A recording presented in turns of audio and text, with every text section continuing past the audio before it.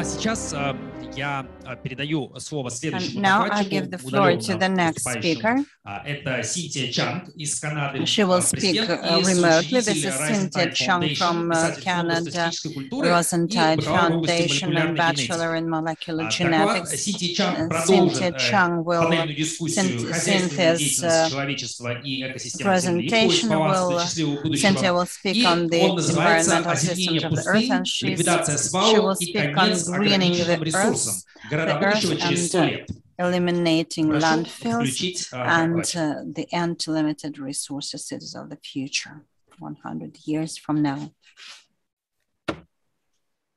Please. Hi, can you turn hear me? on the speaker. Hi, can you hear me? Yes, we can. We can hear you. We can hear you. Oh, okay, and the slides are also shown. Perfect.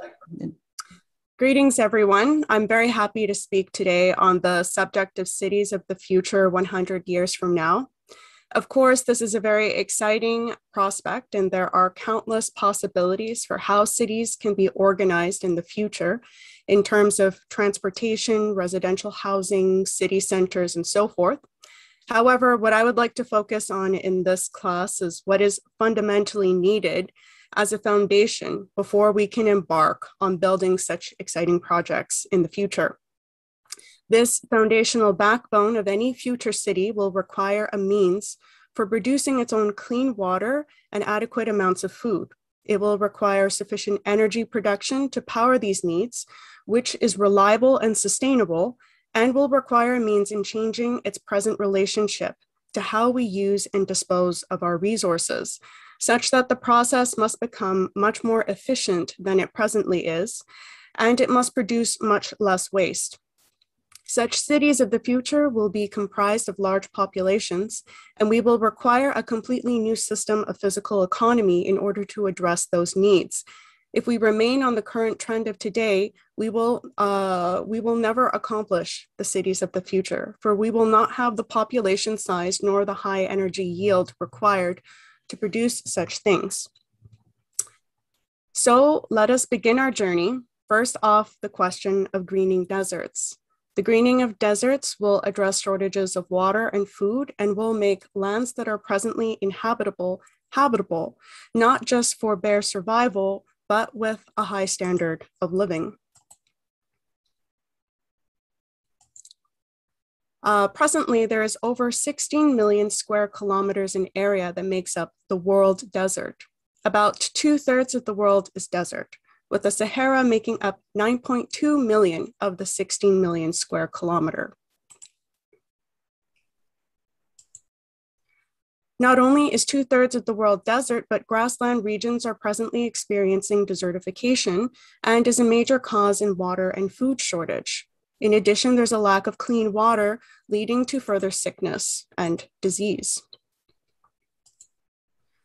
Sandstorms can also cause a lot of damage to city centers, costing up to millions of dollars in repairs, money that could be much better spent elsewhere. Transportation resources are also greatly slowed down by this. And sandstorms can cause serious prolonged periods of air pollution in cities, which cause numerous deaths a year. The above picture is of Sydney, Australia. Lastly, large regions of desert area can cause the formation of extreme storms. The Sahara Desert, for example, can cause hurricanes to hit the eastern coast of North America due to the abrupt temperature change from air currents passing over the Sahara to rapid cooling once over the Atlantic Ocean. In areas where extreme desert has already formed, the challenge is great. However, there has already been significant progress in this.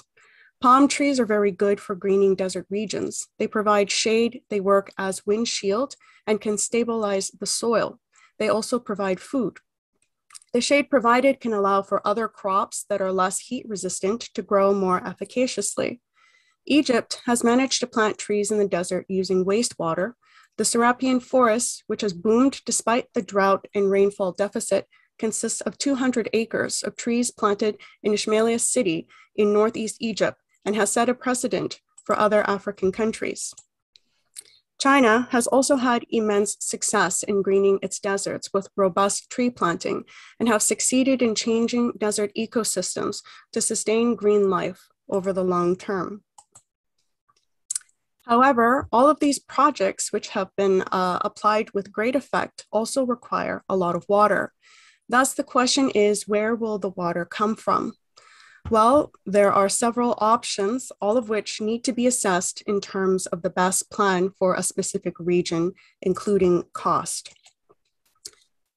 Water direction projects to replenish already existing water systems that have dried up are one option. The Trans-Aqua Canal is an example of this. It would take water from the Congo River system and redirect it to Lake Chad, which would then be able to support growth that could eventually help to further green the Sahel and the Sahara Desert.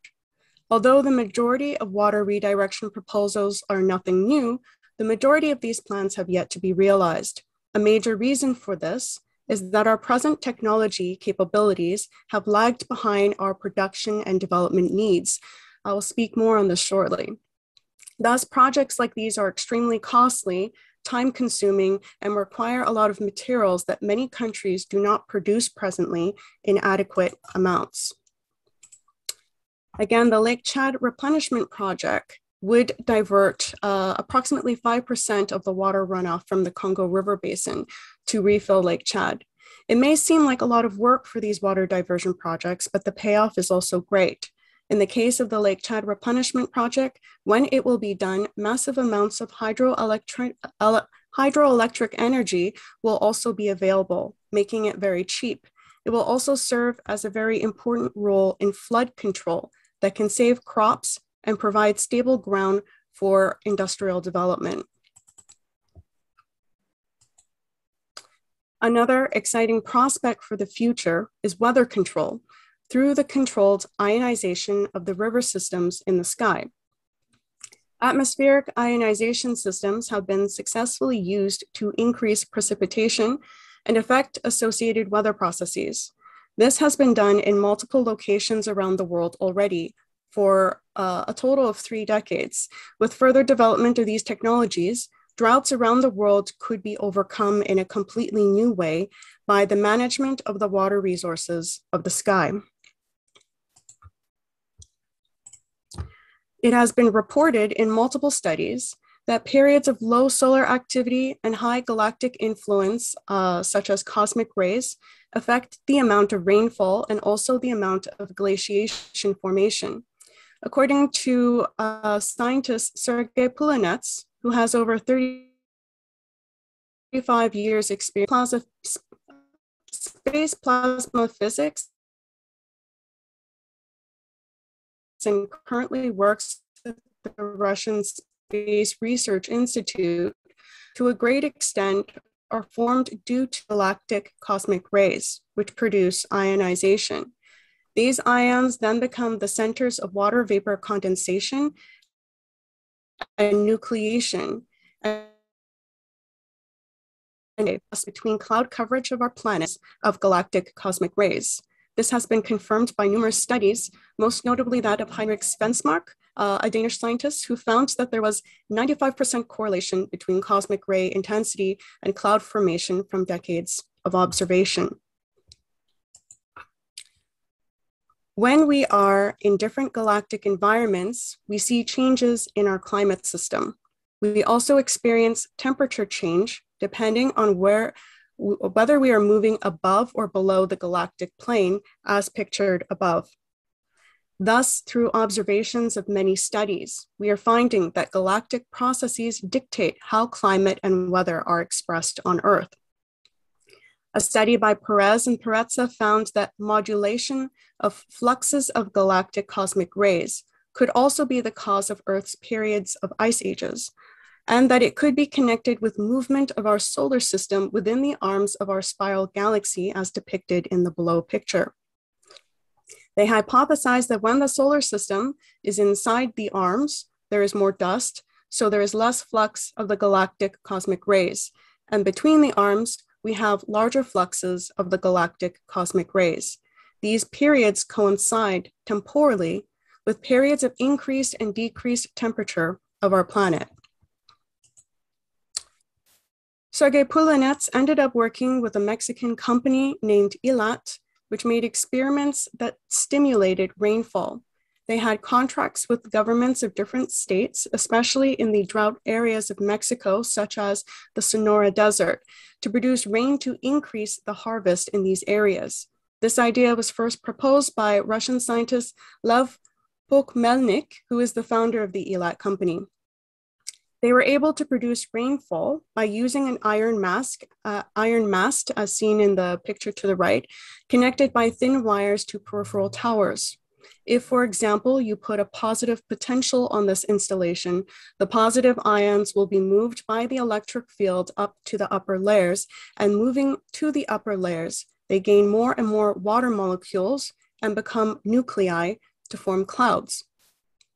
If you put your installation near the seashore, you can collect the humidity and then transport it. Because you can put different potentials, one positive, the other negative, between two installations, this creates movement of the air, which is filled by these nuclei for the formation of clouds inland.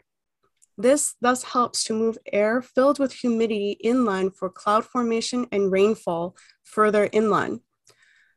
Poulinets has had impressive results using this process and was able to fill 3 dams in Mexico using this technology after 1.5 years. They were even able to fight off forest fires in the Yucatan Peninsula, creating artificial rain using this technology, which yielded about 20 to 30% increase in precipitation. Poulinets has also remarked that many physicists today who study the atmosphere think only in terms of hydrodynamics. For example, describing typhoons, hurricanes, they look only at the hydrodynamic mechanical movement, but they forget that we are living in an electrical world. There is a huge electrical potential on the top of a hurricane.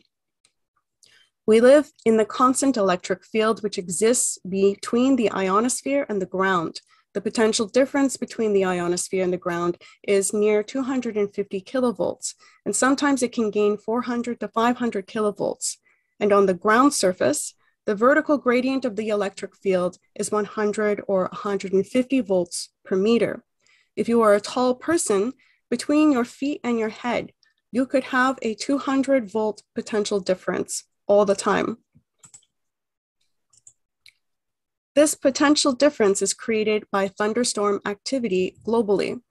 Thunderstorms charge the ionosphere positively in relation to the Earth, and we have a closed electric circuit called a global electric circuit.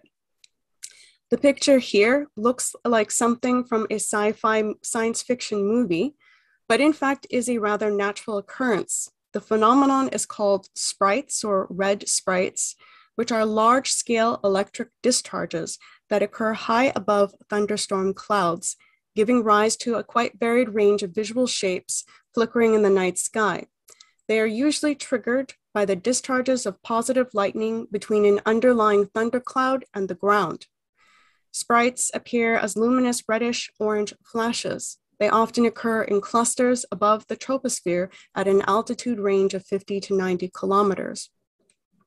Thus, as Poulinets makes the point, their ionization technology that he uses is given to us already by nature, and the technology of ionization is only helping a little bit with something that would already naturally occur, creating additional centers of nucleation.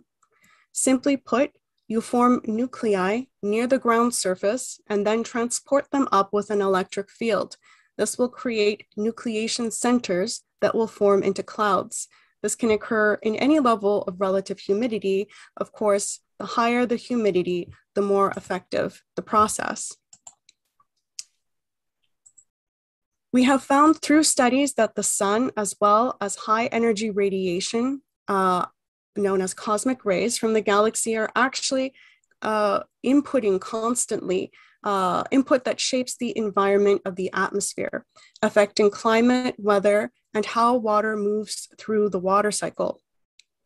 Thus, Poulinets' ionization technology is actually acting in a very similar fashion to the ionizing effects of the galaxy. That is, both the sun and galactic cosmic rays which have much higher energy, are the only known sources of ionization, and the altitude of penetration of these particles into the atmosphere depends on the energy of the particles. Solar particles have lower energy, so they don't actually penetrate to the lower levels of the atmosphere, and they lose their energy at those altitudes. This is a source of the northern lights. They're able to excite molecules, atoms, such as oxygen and nitrogen, which cause the green and red polar lights. As we gain a better understanding of our galactic processes, we will also gain further understanding and control on how to control weather formation. In the future, this will likely be the cheapest and easiest way to green deserts. As a quick note as well, CO2 generators are already a current form of technology in use today to grow vegetation in greenhouses and show much promise in their use for space travel. They can pump up to 1,500 parts per million of carbon dioxide, and the average carbon dioxide on Earth's atmosphere that naturally occurs is 400 parts per million. CO2 generators offer a lot of promise in producing yield in typically inhabitable regions such as Antarctica, or in space such as on the Moon or Mars. Next, I'll quickly discuss turning landfills into resource mines. The next domain in the future in industry will be to completely revolutionize our relationship to resources and waste, and is located in low and high temperature plasma processes, which will dramatically increase the productivity of steel, iron, titanium, and any other metal resources needed for a modern society. The plasma torch is already a technology we have today.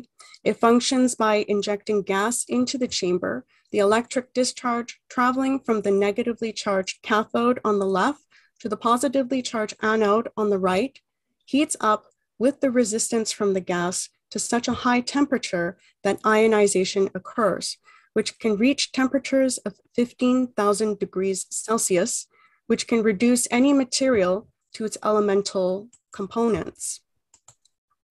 The next step is a more powerful and efficient plasma processing, which will be through fusion plasma torches, which will open up a new realm of possibilities in the degree of precision in which we can transform energy and matter. Contents put into the fusion torch are shock vaporized and become part of the plasma as separate ionized elements and electrons. Once in a plasma state, various methods can be used to select the desired elements and isotopes based on their atomic as opposed to their chemical properties, allowing for the formation of very specific chemical compounds, creating batches of very pure chemical structures tailored down to the isotopic level. This will allow for the formation of more advanced materials than we currently can produce, and which are presently impossible to create with our present lower energy yield technology. Thus, with plasma torch technology, the pure elements can either be safely released into their environment, as in the case of nitrogen or oxygen, or they can be totally recycled, as in industrial raw materials. There will be absolutely no pollution. The plasma torch technology has been commercialized. Not the fusion plasma torch, but just the plasma torch technology has been commercialized for decades, but it is not in widespread use today due to its large use in electricity, which makes it currently very expensive. Only military bases and some specialized industries use it presently. However, with fusion technology, electricity for nations will become the cheapest it has ever been, making it economically viable for all industrial waste, industrial pollution, landfills, and garbage islands in the ocean to be recycled into resources that can be used once again for commercial and industrial needs. There's some controversy over when, if ever, we will achieve nuclear fusion. But as Professor Leonov has discussed, and I'm sure Dr. Tenenbaum has also addressed this question adequately in his lecture to you. Suffice to say that plasma torch technology will not only get rid of all landfills in a clean and sustainable manner, but it also means that there will be no such thing as waste anymore, since everything we use can be used over and over again as a resource with no end. Even the material of old, out-of-date infrastructure can now be reused, once broken down to its elemental components, to supply improved material for new infrastructure. Wood burning and fossil fuels will no longer be needed. Water canals, nuclear plants, high-speed rail all need a lot of steel, much higher than what is our current capacity to produce worldwide. In a fusion economy, there will no longer be such a thing as limited resources, and zero-sum artificial restrictions will cease to exist. There will be enough not only to support a growing population on Earth, but to support populations that in the future will inhabit the surface of the Moon and Mars and beyond. Fusion will also produce the rockets we require in order to travel back and forth to Mars in a timely fashion, much more timely than we are capable today. In a fusion economy, the future will look towards the existence of yet to be created potential. The greatest good for the greatest possible number will become a reality. Resource wars and economic competition over limited resources will no longer be, and cooperation towards universally beneficial projects, not only cross-continental, but interplanetary, will become the new norm. There will be no limits to growth, and thus no limits to the prosperity that can be achieved by humankind in the future cities of the world. So what are we waiting for? Let us begin our cities of the future today. Thank you.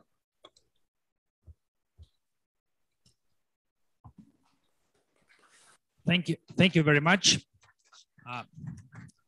We have time for a couple of questions. Есть время для парочки вопросов, если у кого-то есть.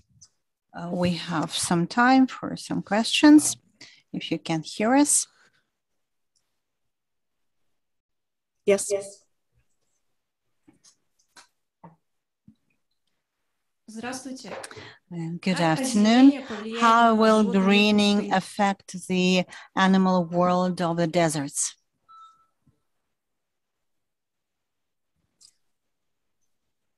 What do you mean by that question?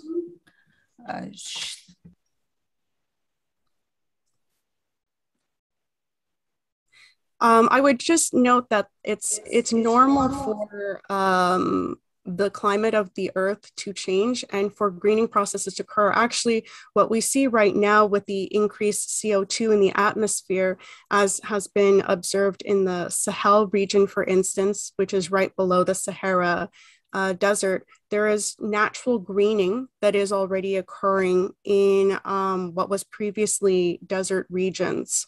So this is already the trend that our Earth is entering into.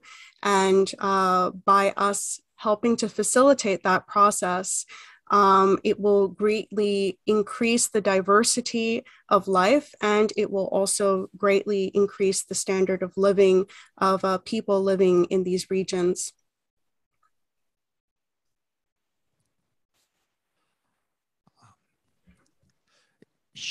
Another question.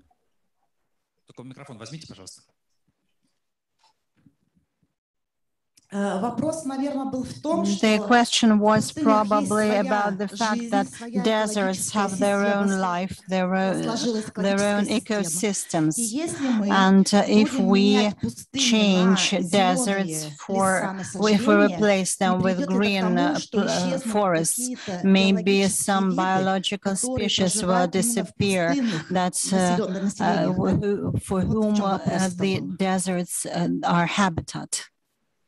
As I already addressed, though, there is already a natural trend to, by the Earth itself, with the increased CO2 in the atmosphere, to greenify these regions. And I would also note that a desert doesn't just stay in a stable situation. it will also increase. So right now, what we are seeing is an increase in desertification. And this also affects life, diversity of life in those regions that were previously green that are now being desertified. So I would say that you would have actually more life, more diversity with this greening effect, which is natural, which is already what the Earth is entering into. Australia has also seen marked increase in greening because of merely CO2 in the atmosphere. As we've seen with the effect of CO2 generators, CO2 is very effective at this.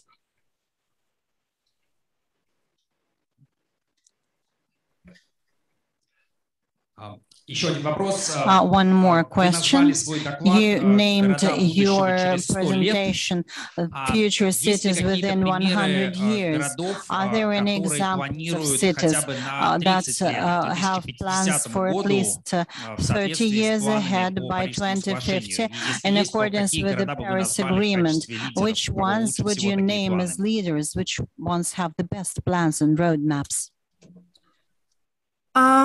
I wouldn't know the details for a question like that, but what I have seen from what China has been doing, it has been addressing a lot of these standards. And again, nuclear fusion, which I believe we're not very far from, and I think a lot of speakers at this forum also believe in this. Nuclear fusion is by far the cleanest energy we possibly could attain that we know of.